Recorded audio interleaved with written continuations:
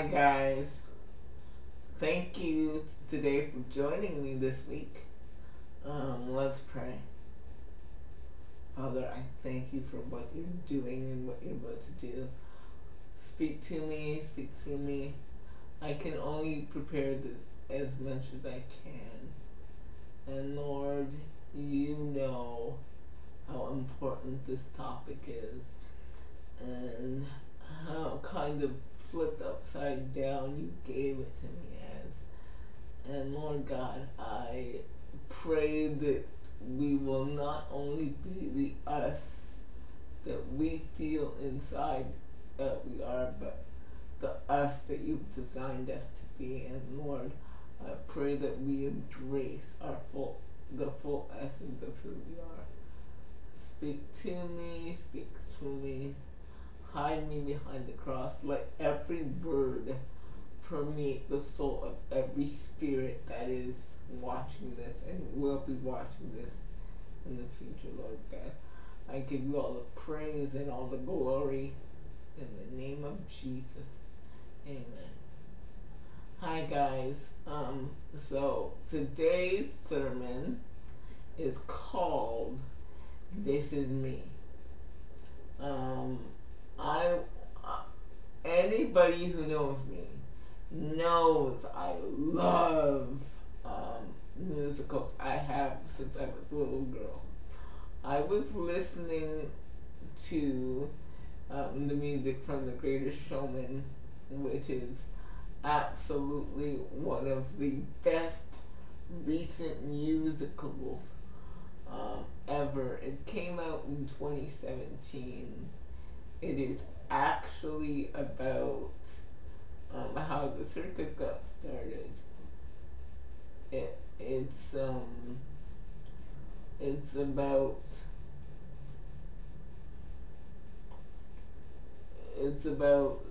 how the circus got started and how it came forward. And in the movie, there is the main character of the movie. P.T. Barnum. I think it's P.T. Barnum. P.T. Barnum is a dreamer. He's a total dreamer. And at the beginning of the movie, P.T. Barnum loses his job. And then he buys a theater. And his dream is to create a show that people will come to and be entertained by. And then to achieve his dream, he gathers together these group of people who some would consider weird. There is a woman with a beard. There is an extremely tall man and a couple of other people. And so they call themselves the Oddities. And he takes this cast of weirdos, people that nobody wants, people that are just cast-offs in society, and creates this wonderful show. And through all the ups and downs of this movie, the Oddities just come out swinging. This group of characters that nobody wants, they just seem to always come forward and save the day. Even when P.T. Barnum starts getting full of himself, the Oddities kind of bring him back to himself. And God wants me simply to say today, you may have been considered odd, and you may have been considered a cast-off, but God has a plan for you. There's a reason why you were created as loud as you are. There's a reason why were created as quiet as you are. There's a reason for it. God didn't create you the way that you are just for happenstance. Oh, that's your personality. He's created you the way that you are because he wants to use that particular gifting, that particular bent, those particular likes, those particular dislikes to his glory, to his for his purpose. And I think we live in a world that we just try and copy people, and he just wants the us to be the way that he created us. You know, there is this huge prevailing mindset is be who you are and whatever. Do what you think, be what you want to be. But I'd say this, don't be who you want to be. Be who God has designed you to be. Because the thing with humans is we don't know who we are until we get to know who created us. And this whole thing about be who you are and just do who you think you are, it's wrong, because really in the essence of who we are, we don't know who we are until we get to know Jesus. It is only then we can discover who we truly are and who he's designed us to be. And I think until we rise up and understand we are a gift of God, we are a gift from God, we all have gifts and we all have talents that he will use to serve his purpose if we let him. I think we'll always have trouble if we don't understand that. See, we're always into copying who we think is great, what athlete we think is great, what preacher we think is great, what person we think is great. And although mentoring is necessary and emulation for time can be helpful, you can't live there. You can't live in a state of emulation, because if you live in a state where you're always copying people, you'll never get the true essence or value of who you are. And he just wants you to understand how great and how valuable you are as a person. Not athlete so-and-so, not pastor so-and-so, not bishop so-and-so. You are great. You are magnificent. You are a work of God. Just think about this.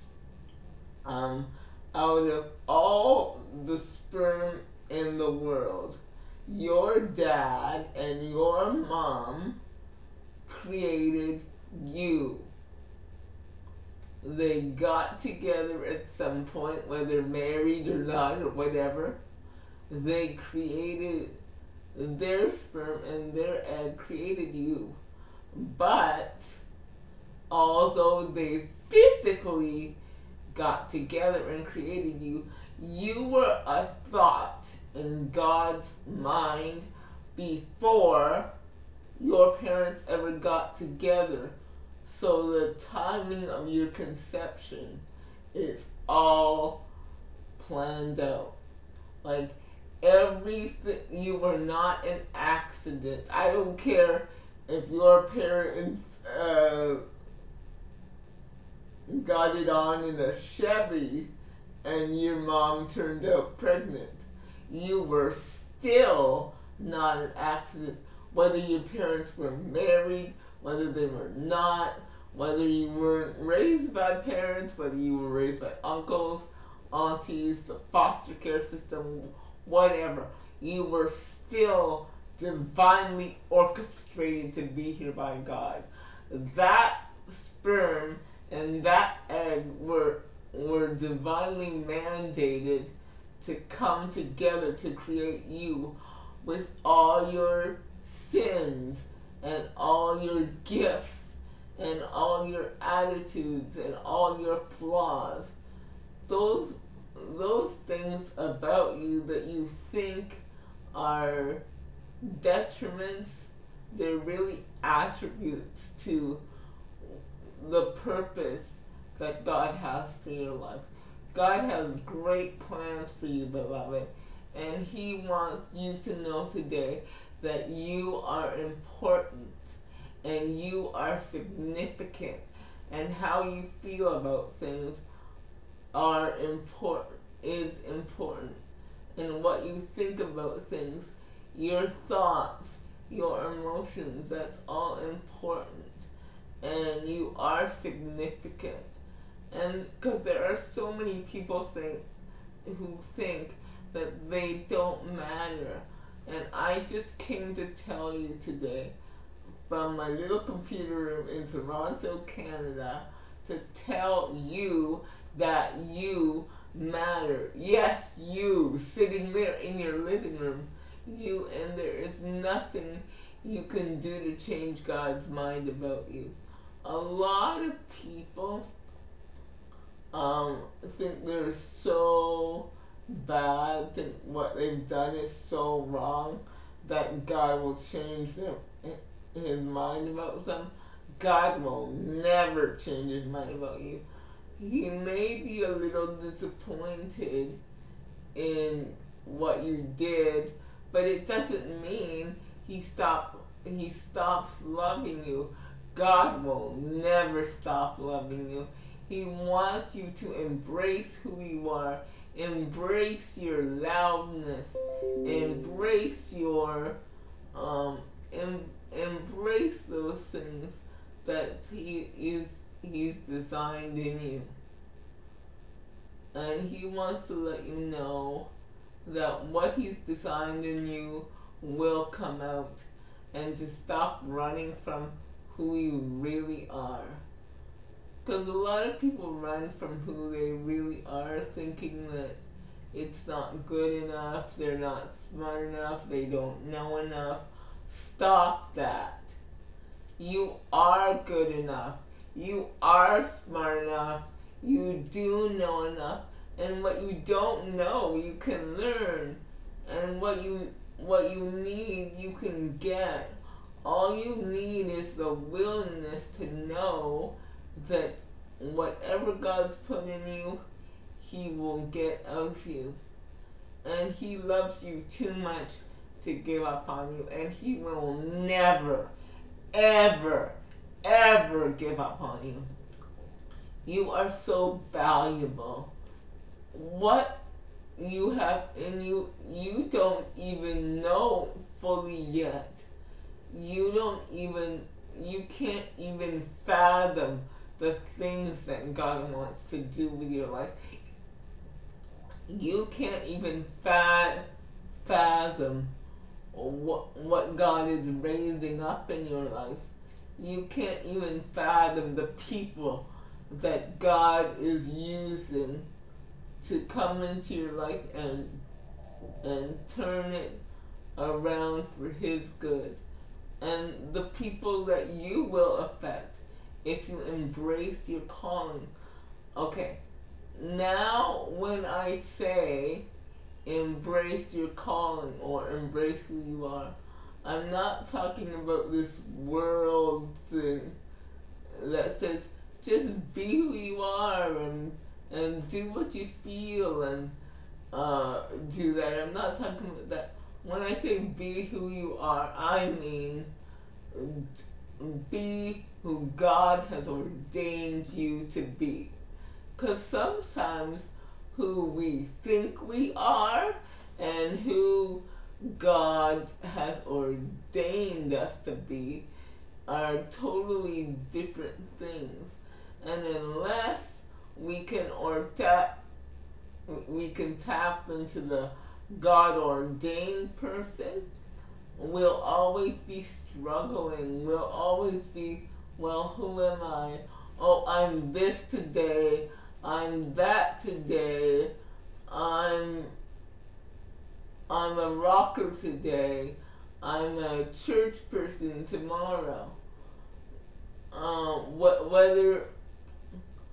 And then we get lost trying to be this, trying to be that, trying to be a screamer, or trying to be, when I say a screamer, I mean a preacher. I don't mean anything else. Just thought I'd clear that up. We try to be a screamer. We try to be quiet. We try to be reserved. We try to be loud. Just be who God has created you to be, despite the color of your skin. For example, I'm a black woman, as you all know. But growing up, I always liked rock music. I always loved rock. I loved Creed. I loved all this kind of rock music and pop music too. And pop music and rock music was all done by white people. So I felt that I wasn't black and I had to listen to black music to be black. So I but I was kind of embarrassed when it got to music, because I liked Backstreet Boys and NSYNC and Creed and all these rock guys, and other people around me were listening to like Stevie Wonder, who is awesome, by the way. Now I love all kinds of music, but I didn't embrace who I fully was, because I didn't think that people would like me. And I said all that to say, it doesn't matter if people like you. It matters if you like you. And it matters if you know that God loves you. And I think that we spend too much time trying to copy this person, trying to fit into some mold, when God is saying, I want to bust the mold wide open. He's saying, I don't want there to be a mold with you. He's saying, I broke the mold when I created you. There is no mold. There is nobody like you. And he's wanting you to embrace that. Once you embrace that, there's no telling what heights, what depths he will take you through.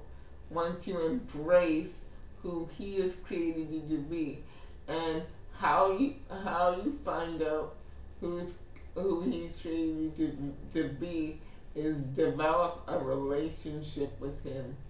And it goes beyond, I believe in my heart and confess with my mouth that Jesus is Lord. Once you do that, that's just the first minute step. And then you must walk with him, talk with him, get into a church that preaches the gospel, get into a church that preaches the truth of his word, Get into a church that loves you and can foster what God has put in you. Get into a church that will pray for you and will go to bat for you. Get into a cell group, or some churches call them an e-group. Some churches call them just a friends group or whatever, a life group, a group of people who can support you and walk with you and talk with you and be there for you and pray for you, because your greatness is found in God, but it's fostered in community. I'll say that again. Your greatness is found in God, but fostered in community. If you have something on this inside of you that God has given you, and it's inside of you, but you're not fostering it with somebody, you're not sharing with somebody. I'm not saying to share with everybody. I'm saying to get a select group of people in with you so they can pray for you and foster you and just be there for you. But but on the other hand, be careful who you tell. Because sometimes when God gives you a vision, it's not for everybody to know. Sometimes, usually, there's an incubation period that it's just, he just wants it to be for you and him. And in that incubation period, it grows and grows and grows and grows until it's mature enough to really spread to the people who need to know. If you let your vision out too soon, if you let your baby out too soon, it may miscarry and not get to grow into what it needs to grow into. Be yourself, but be careful who you let into that inner circle. Be very selective, beloved, about your inner circle. And people may mean you well, but may not be able to handle what's in you. And it's not that they're bad people. It's just that they don't have the capacity to hold what's in you. And you've got to make sure that you have people around you who can be honest with you, who can tell you that's a good idea, but it needs some tweaking, or that idea needs to be worked on a bit, or to give you further suggestions, like, have you thought of this to get there? Have you thought of this to get there? You know, sometimes you just need an ear to say, you know what, this is what I'm thinking. How do I get there? And constructive criticism is very necessary. There's a difference between constructive criticism and destiny killers. And constructive criticism are people that you love and that you trust and can tell you the truth even though it's not something that you want to hear. They can tell you, oh, Rachel, slow your roll, or oh, Sandra or Michelle, slow your roll. just slow down a minute. Think through it like this.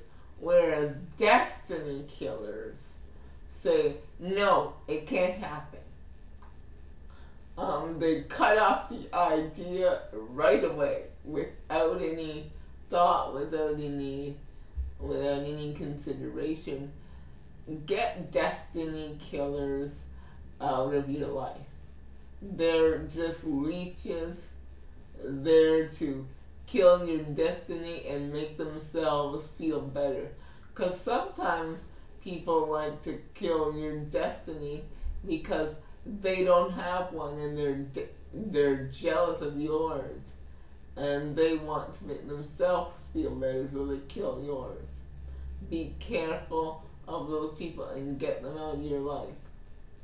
Whereas people that have constructive criticism can say, that's a good idea, but have you thought of this? Maybe you should do this as training before that.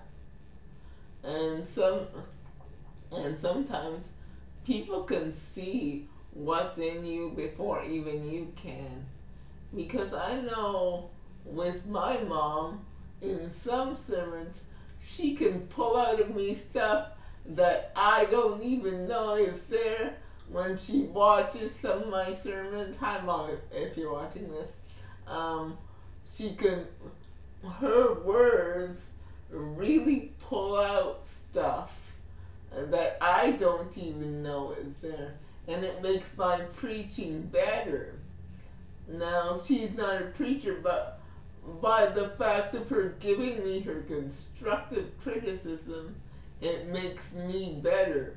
It makes me know that, hey, maybe I need to work on this here, or maybe I need to do this here to make me better. And people with constructive criticism always want to make you better. Destiny killers always want to make you bitter and kill your vision. So come out and be who God has designed you to be. And I sense there are people that have been hiding in the shadows, that have been doing things in secret, that have been writing vision notes in secret, and that have been seeking the Lord for their purpose, and they've got things written down on paper, pages and pages of vision notes. And the Lord is saying right now, get those vision notes together. It will happen, and now's the time. The Lord is saying, it's been too long. You've been in the shadows for too long. You've been in the background for too long. And it's time for you to step forward and say, this is me, like it or not. This is me, loud and proud. This is me, quiet and demure.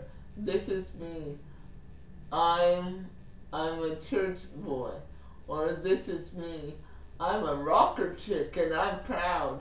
Whoever you are, come out, stop hiding, stop pretending to be who you're not, and don't be who you feel, but be who God has created you to be, and be who He has ordained you to be from the foundation of the world.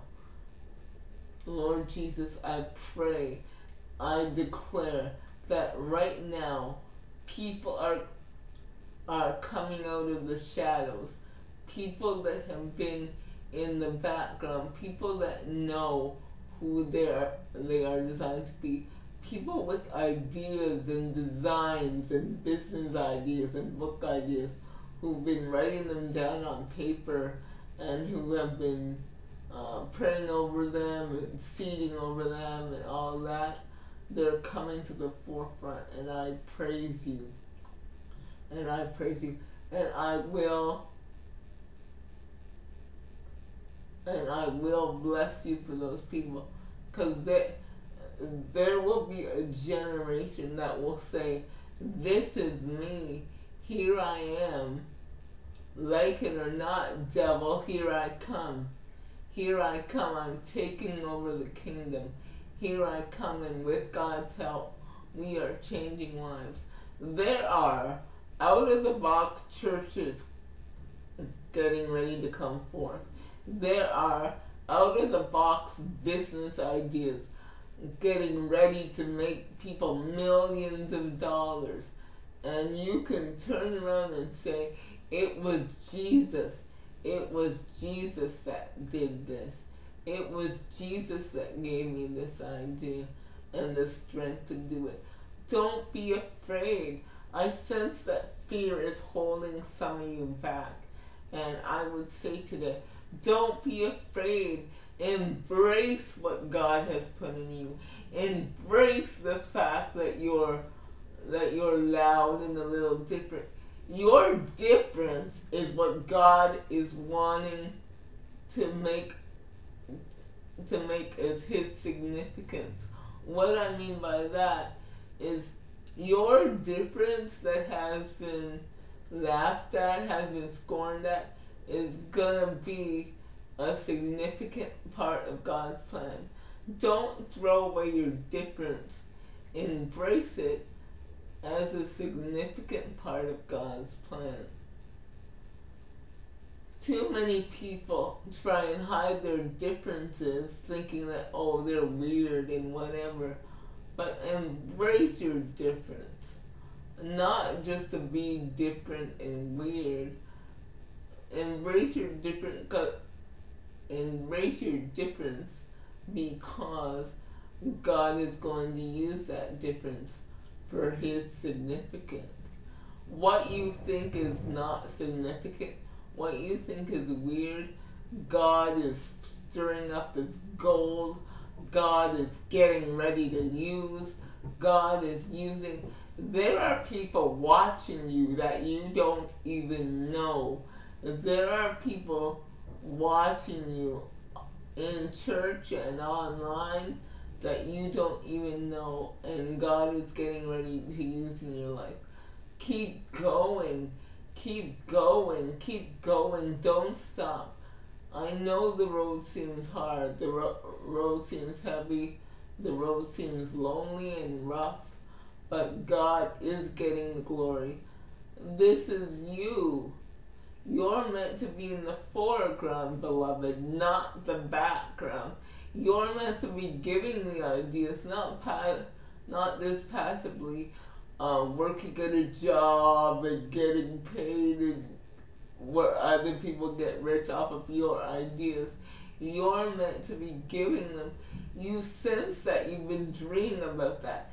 And the reason why you've had such unrest in your life, the reason why you can't sleep is because you're not meant for that.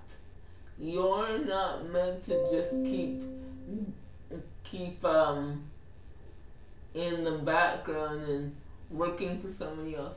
You're meant to give the orders. And I'm not saying to quit your job. I'm just saying be aware that God has ordained you for greater.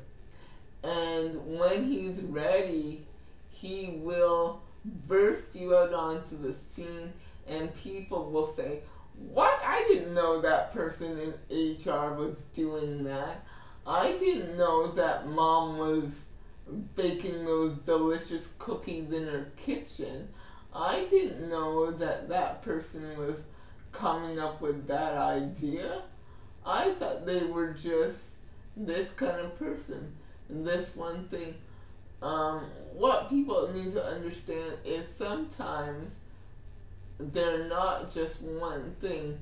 They have a multitude of gifts that they haven't tapped into yet.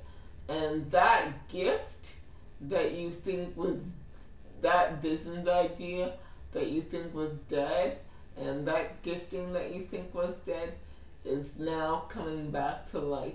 It's not dead, it was just dormant. There's a difference between dormant and dead. Dead is like It can't come back anymore. It's gone. Dormant just means it's resting and it's gonna come to life. There are, I declare that all the dormant gifts now are coming back to life. I declare that all the dormant ideas now are coming back to life. I declare that the Spirit of God is resting on every heart, every spirit, and every dormant gift, every dormant idea, every dormant ministry idea, every dormant church idea, every out of the box idea that you have had is coming to life. I declare that you will rest tonight. You won't be restless because the Lord is planning to do something that you will have never seen coming. You think that all those ideas, all those dreams in your head are just dreams, but they're not. Beloved, they are prophetic. They are prophetic utterances that you cannot utter. You wonder what's going on. You wonder why you're sitting in church thinking, oh my gosh, there is more for me here. Yes, there is more for you. And that's the Lord telling you that there is more for you and that He is raising you up. And all those dormant dreams that you have had are coming to life.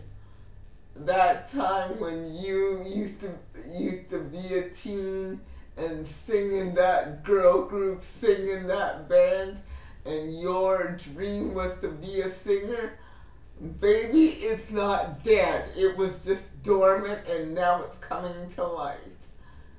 You have no idea the gifting, the wealth of information, the wealth of instruction that you have to give to people. You have no idea that propensity to fix furniture is a world-renowned business just waiting to happen.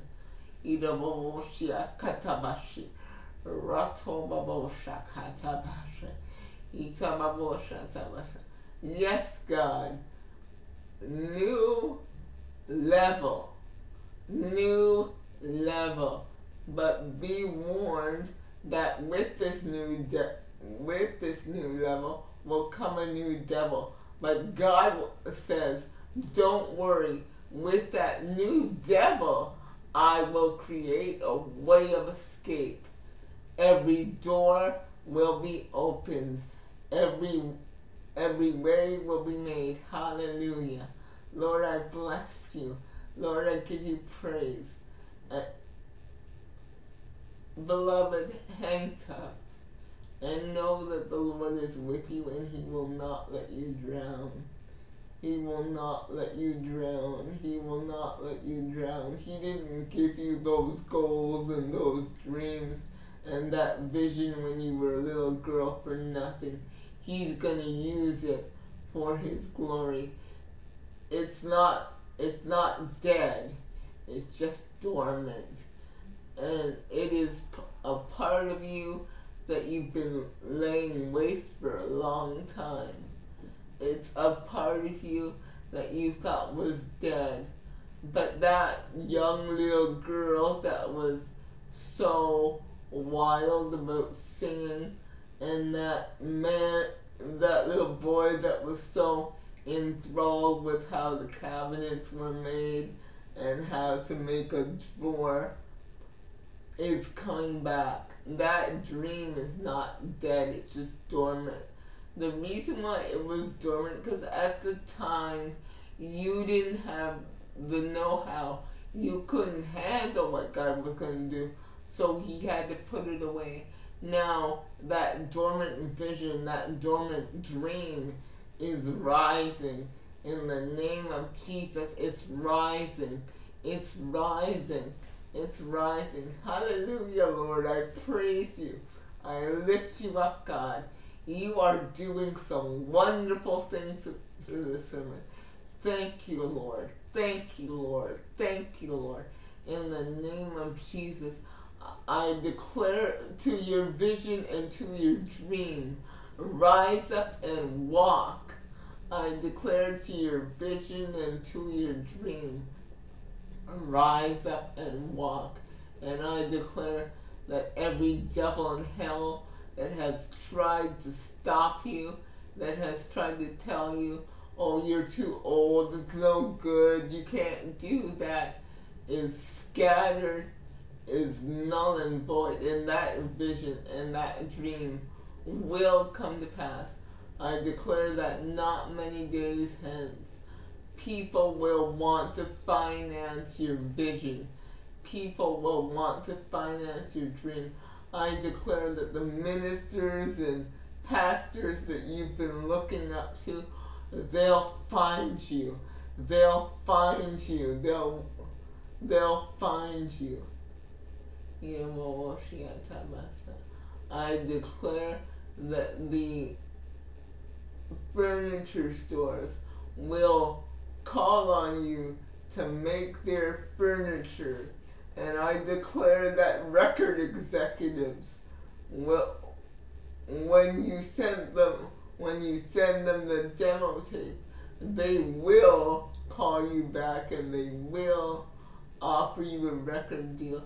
I declare that what was dead is now alive. What was dormant is now living, will now thrive. I declare the spirit of the thrive. I declare the spirit of thrive right now. I declare the spirit of thrive right now. It will thrive. It will be a success. I declare that Joshua 1:8, you will have good success in whatever you do. From this day forward, failure will not be an option. I declare that you will have good success in the name of Jesus. Hallelujah. I've seen you move. You move the mountains, and I believe I'll see you do it again. You made a way where there was no way, and I believe I'll see you do it again. I've seen you move. You move the mountains, and I believe I'll see you do it again. You made a way where there was no way, and I believe I'll see you do it again.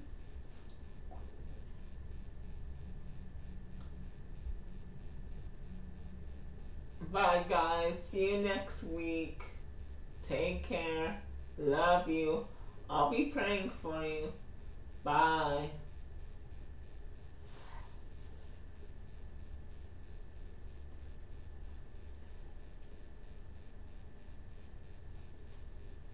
I've seen you move. You move the mountains, and I believe I'll see you do it again. You made a way where there was no way, and I believe I'll see you do it again.